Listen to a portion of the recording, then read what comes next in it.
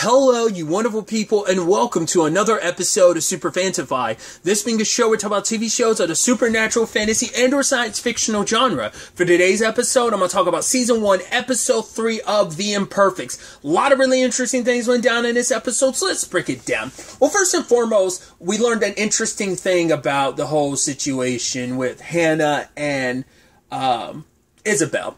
It seems like, well, Isabel is killing the scientists that are associated with all of this. She ends up killing at least 2 of the 3. We don't know if there's anyone besides,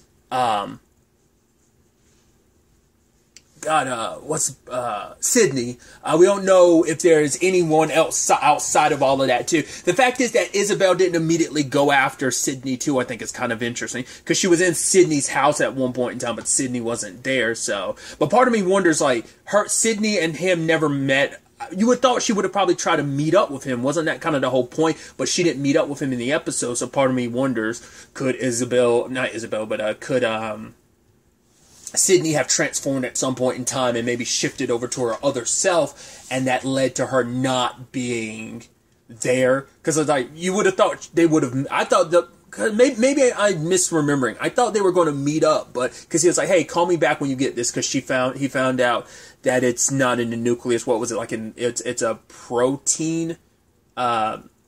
A protein glitch is what that doctor, was it Yates, that she was super reluctant to go to because they have some past history or something like that. And even Isabel kind of leans into it like, oh, it's like, she's like, there you go with that condescending like way you talk to people, especially when it comes to the ladies. And I'm like, I wonder what that history is. Was he always kind of like maybe more of a piece of shit to ladies or something like that? Like, because even Sydney's like, oh yeah, our history or something. I'm like, what's that about? She's just kind of like, I love the whole like, she's like, okay, I'm gonna call him. No, and then she hangs up and he was like, was that you that called and hung up? And she was like, no. But circling back to it, the first scientist, because at first I thought like, oh, is that her power or something? Because she ended up killing that first guy like with like gas in his car, and I thought, okay, so maybe that's her power. At first I thought it was going to be Hannah, but it's like it ended up being Isabel. So I'm like, okay, is that her power? But the way she used chemicals to kill that other guy, the second guy, Yates, I'm like, okay, so maybe she doesn't have any powers. But I assume she does, but maybe she doesn't have full control of them or something. Because I was thinking, like I said, I thought Hannah had abilities or something, too, because she says, like, oh, I can eat. But maybe that was like, oh, let's, like, eat as in a good serving of revenge is what's getting cooked up. Because Hannah's under the impression that, like, Isabel is just like, oh, she put acid on a guy's car. It's like, no, she straight up murdered him. Reggie was the guy's name because Yates and Sydney were talking about it later. Because they think like, oh, like he spilled chemicals in his car and died that way. But it's like, no, Isabel killed him, and Hannah doesn't realize that. Because Hannah, I think, just kind of buried a lot of that Sarkov stuff, but it wasn't until Isabel showed up that made her go like, no, like I can do more, I can beat more, like I can, you know. She kind of just accepted life as it was, but Isabel kind of gave her purpose. It's like, right, I'm helping you, but like, these people deserve more. So Hannah isn't too far off from wanting these people dead. She would want, I think Isabel is legitimately trying to keep her from a distance like that. You can help me. I'll be the one to carry the burden of killing these people. You shouldn't have to be the one. You should be able to just live your life. You've already been through so much that I don't want you to be so tortured about all of this. Like, taking a life isn't an easy thing, and maybe because she's done it, probably, like, these aren't the first 2 victims she's ever done that towards. Who knows, like, maybe there were, like, because I doubt it's just the 3 scientists. Like, not unless these are, like, the last ones, but maybe she's killed others in the past. I mean, maybe not even just scientists, but maybe because of her circumstances. Maybe she has an uncontrollable power, like, any of them. Not just, but it's just, like, the reason I go back to Juan, because his is the one that kind of leads to him killing things or people. So, but the fact that she's showing this compassion to Hannah, because I think she sees so much of herself in Hannah, and maybe Hannah sees a lot of herself in Isabel and wants to be like Isabel. She wants to feel strong and powerful like Isabel. So it's going to be interesting to see what that dynamic continues to look like going forward. I did like that everyone got gifts from Sydney to some extent. It's like, okay, and I love how each gift kind of got a little increasingly worse. It's like, okay, there's a non-scented thing for Abby so she can just stop spraying like the air freshener or whatever it is, because it's like, yeah, you're basically choking people out with that. So it's like, right, this is a non-scented thing, so cool. Juan got a watch because they needed to basically check his vitals and like blood pressure and all that, because like determining what are the contributing factors they need to look out for that would eventually lead to him transforming. And Tilda got earplugs. It's like, cool. And I love, because it was so last minute. It's like, yeah, here you go. Perfect. It's like, cool. Which Juan luckily didn't kill his girlfriend. It's Darcy. I kept calling her Daisy last episode. I might even called her Daisy in the first episode, but it's Darcy. And so she is super into like Juan being, and she calls the Chupacabra Chupi. And he's like, don't name it. Don't name it.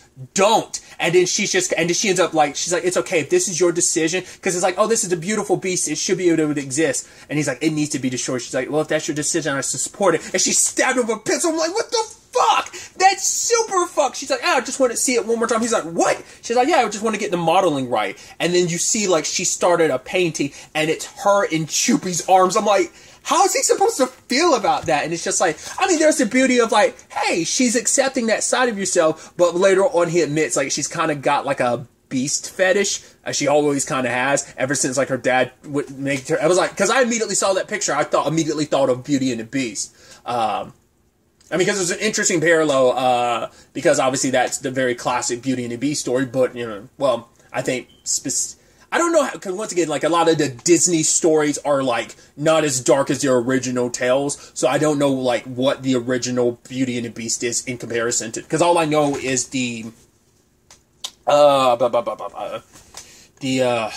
am I thinking? Oh, the, Disney version of Beauty and the Beast, so, you know, I don't know what, like, the original, like, story is. And I also know, like, the CW show, like, the more science fictional take on Beauty and the Beast and stuff like that, which, you know, once again had that very, like, heavy romance angle to it as well. And so she's romanticizing this whole circumstance, so that's got to make Juan feel all types of complicated. But Abby ended up getting in touch with some of the people. There's at least one, I guess she was basing that maybe on, well, I'm sure, like, a lot of that, I'm wondering how much, because there were some people that's like, someone was a mermaid, someone had x-ray vision, another person had thermal vision, another person had superhuman strength. So we saw like a list of people and their powers and stuff. And I don't know if those were, any of that were in their files, because there was at least 3 people on their list who refused to talk to them, so, because they probably just wanted to put the Sarkov stuff behind him. But the Maxwell guy immediately answered, and he's like, yeah, you should come. It's like, oh, like, first I was like, oh, he wanted Abby to come along, but then he's like, oh, no, Juan and Tilda, yeah, bring him along too. Turns out they're planning on capturing because he's part of a team. I was like, oh man, this is a trap. That sucks. That sucks big time. And I also love the back and forth between our trio when they're like, I should get cured first. It's like, no, I should get cured first. It's like, you know, like, well, Tilda's like, yeah, I'm the one that's kind of in the most pain. And then Abby's like, well, she's got her Oxford interview coming up again. But then it was like, oh, but you're going on tour. Well, you just want to, like, go to your Oxford interview. And it's like, Juan is like, yeah, I think my girlfriend's super into, like, the whole, like, beast side of myself, and that's kind of weird. And it's just like, and they're just like, oh, Choofy, what a cute guy. It's like, cool. That's not going to go away. That's super cemented now. And I love she tried to tell that, Abby tried to tell the joke she told at her interview. We don't even, I mean, even if she told the full joke, we only get the punchline to it, but I think that's what makes you as the audience feel like, oh, it doesn't land because you don't know the full joke. But it's like, apparently, even knowing the full joke, but as not a science person, I probably wouldn't have gotten the joke either way, even with full context. And they're like, oh, we get it. And she's like, oh, it killed with the Oxford interview. They're like, you mean the same people that were affected with your pheromones? She's like, oh shit, I didn't even think about that. She's like, oh god. And they're probably only giving me this second chance out of obligation. You know, it's not because like, oh, even if I did the whole thing over Zoom, I'd still fail. So, but I love the whole thing of Tilda be like, don't worry, you could get cured after, you know, second. And Juan's like, I thought I was getting cured second. Juan, don't be selfish. Abby needs to get cured second, you know? But they meet their scientists, and one by one end up getting knocked out. Luckily, Abby knew something was up, because it's like, wait, you knew about this synthetic stem cell? She's like, I never told Maxwell about that. He's like, yeah. He talked to, because also like him picking up the phone and be like, oh yeah, Sarkov just texted. I'm like, he just happens to tell us when you check your phone and just happen to be like, oh, like, you know, and you just put your phone back down. It's like, yeah, something's immediately fishy. And poor Juan, he was just about ready to go like, okay, so this is what my sugar cold, this is what it's about. It's all about, it started, my brother Alejandro, it's all his fault, and then immediately gets drunk. I was like, well, that sucks. And, Abby could have gotten out of there because she had, one of them immediately, like, dose herself. But then she came back for the others and got knocked out. So they were a lot more prepared for Abby. And, that main guy, what's his name, Nate? He was the biggest dick of them all. It seems like, I mean, I think they all played their role in this, but him in particular, he was the ringleader of this. We found out that the real Maxwell is dead. He turned into like a fish person, and they were running experiments on him. I'm like, why would the fuck? Because I was like, because I brought this up previously, I thought Isabel was going to be like, oh, she's hunting like all the experiments or something like that. Once again, because of, you know, whatever Sydney's circumstances are, I think she's actually the one hunting. We'll find out whether that ends up being the case, but I ended up being like, oh, are these guys going to be the hunters? The factors are like, are they hunting the creatures? Do they think they're abominations? Like, no, they want to basically experiment on them, find out all they can about the synthetic stem cells, and rip all that science out and make a whole bunch. They're going to sell it to a company known as Flux. So it's like, okay, so they're going to be the whole, like, shady science organization that's going to try and track you down and experiment on you, even though you've been experimented already by a mad scientist. So it seems like that's going to be the lane of where things kind of go from there. But yeah, this trio and just what they did to everyone, especially like Nate, like how sadistic he was when it came to the whole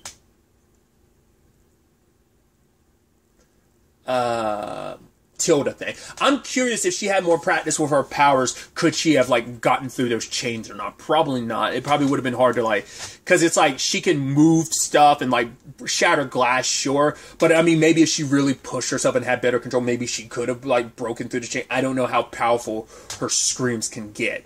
I mean, she could probably like pop someone's head if she wanted to, but she hasn't really, the circumstances haven't come up. Thought she would have done it to Nate, but she didn't. I'm kind of glad she was the one that kind of got the like big blow to Nate after what he was kind of putting her through, like he was digging in her ears to pull something out. I don't know if that was him taking pieces of her eardrum or like what he was like taking out of her ear to get samples of. He wanted blood samples, but I guess because of her circumstances, because of her heightened hearing, like maybe it did something to like her eardrums, and it's like, right, take off pieces of that. And he was like, oh, don't be such a baby. It's like, shut you sadistic bastard.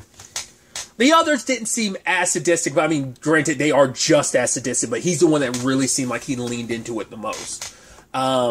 Poor Juan was like, all right, I'm going to like, okay, I'm going to show you. And it's just always when the time comes, it's like, come on, guy, don't be a coward. Come on, come out. And he gets like freaking zapped for it. It's like, unintentionally, Abby ended up killing, her captor.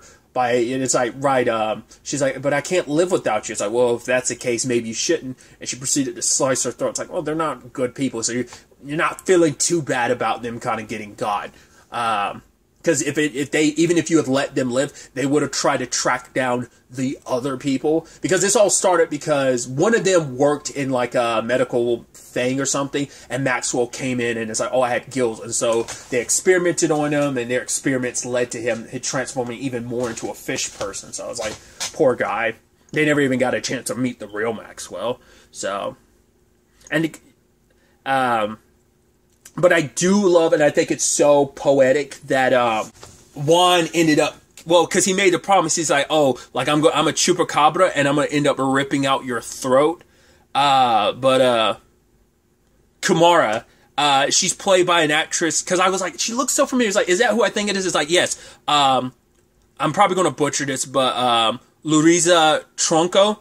I was like, isn't that wasn't she from the Order? Her character's name was Gabrielle, and I was like, yeah, it totally was her. I was like, that's crazy. And the reason why I think it's so even interesting casting there, the fact is, one, a chupacabra ended up killing her, ripping her throat out. If you never saw The Order, there are werewolves in it, so I was like, oh, and she was on opposite sides of the werewolves, so it was almost like super poetic to some extent that her character ended up getting killed by Juan, but Juan ended up getting shot in the process. He ended up taking off, and I thought it was interesting because they did seem like they are kind of setting up the whole like Juan and Tilda thing, because it's like, well, she has a very complicated relationship with PJ. It's like, cool. I mean, I had sex with you because it's like, yeah, I wanted to, but also I needed to like jack your keys for your van.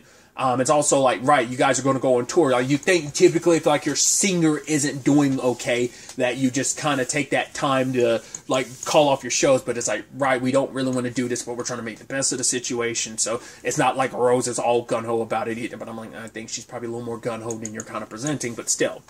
I think that's kind of pushing them closer together, especially when Juan's like, oh, cool, it's interesting timing, too, because of She-Hulk, where it seems like, yeah, there's a little bit of an element of She-Hulk being fetishized to a little bit, and Juan's kind of like that in his relationship to some extent. But you could already tell, like, there is some part of him that, like, he's always kind of had a thing for Tilda. He keeps, like, denying. He's like, no, we weren't flirting. She's like, yeah, I'm not into younger guys. And you can tell Juan was kind of like, oh, okay, kind of hurt by that. But then, like, later on, Tilda's like, yeah, but he's on his own. He's like, just a kid. She's like, he's not a kid. He's a young man. And it's like, the fact is, Tilda still sees him that way. Maybe that's why she can't see him as anything more. Probably might change over the course of the series, but the fact is, she didn't want to, because she had actually heard what, she heard Abby find the door when she was first escaping, but she couldn't leave the others behind. She was like, oh, she's like, tell yourself that you're going to find help, but she just didn't want to leave them behind. And even Tilda's like, I don't think I could have found the strength in myself to do that, like, to come back for you guys, you know? Kind of, she's like, oh, you're kind of it takes a lot to do what you did and come back for us. So it's like, right, we got this research from them. Let's go back and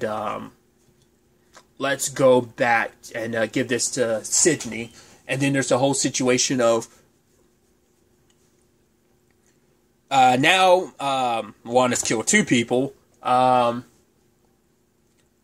to be fair, it's kind of, well, I guess it's still technically 2, but because it's like, well, Doug did kill himself in the end, so there's that. But there's also the fact is that Juan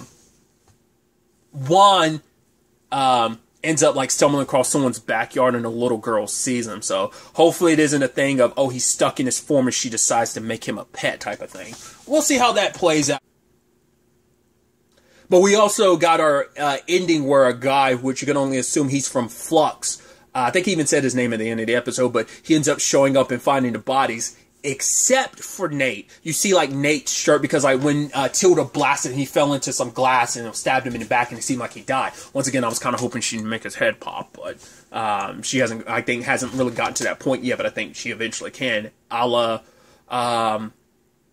mean, on the Conversations of Banshees, you can, make the example to Black Canary. I guess that would probably is more, well, the Black Canaries don't typically have the enhanced hearing, just like the voice, very Banshee-like, but still.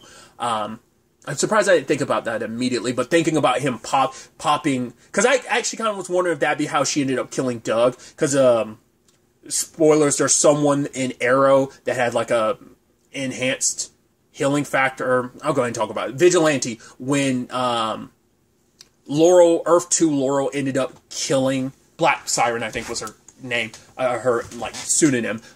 When she ended up killing Vigilante, I was kind of, I thought about it last episode, but I forgot to talk about it. I thought that might be how Tilda ends up killing Doug or something like that, just kind of in a similar way. But he would have survived it either way because of his healing factor, because it's even stronger than Vigilante's. Either way, once again, tangents aside, but I think Nate might have already been experimenting on himself. I think because the others are like, Kamara was the one being like, no, we should just go ahead, give them the flux, do whatever. But the other girl was like, no, we don't have to, like, the more we learn about them, yeah, like, it would benefit us in the long run and to be able to sell more to Flux and make even more money. I think Nate might have already been experimenting on himself. That's why he was probably pushing the science some more, because he wanted to kind of get superpowers himself, and so he was probably testing it on himself. Like, maybe that's why, because his body's the only one that was missing. So either it's like, one, he managed to survive, he just played dead just so they wouldn't kill him, or maybe he did kind of pass out but came to life afterwards, or it's just because, like, he experimented with the synthetic stem cells on himself, and it, like, was developing powers, and they only, like, manifested now. Maybe not. We'll ultimately have to wait and see what ends up. But it's like, yeah, Nate's kind of out there, and so he's going to resurface at some point in time, and that's going to be a big issue, I think. But it's definitely going to be interesting to see where the next episode ends up taking us going forward with all of this. But really, that's all I want to talk about. Till the next time we meet, be happy, be safe, live life to the fullest, and enjoy it. Good day, and goodbye.